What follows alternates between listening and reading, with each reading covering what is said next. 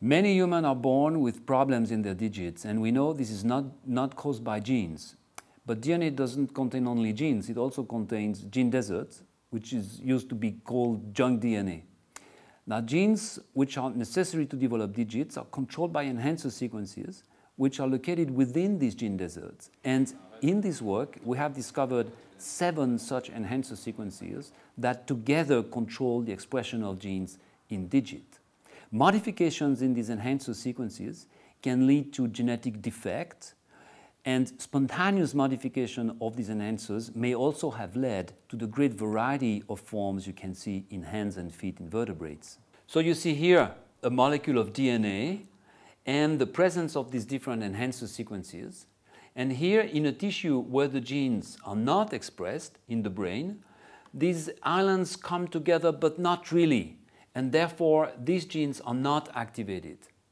Now, in contrast, in the digit here, in the developing digits where you need those genes to be activated, these different regulatory islands come together with other factors, and as a result, the genes become activated. And this is why we call this a regulatory archipelago. So if one of these regulatory islands is modified, mutated, or disappear, or is duplicated, then that will directly impact upon the activation of these genes, and that can cause many aspects of genetic syndromes like too many digits or digits too short or badly organized. Now we realize that the way genes are controlled is also very, very important.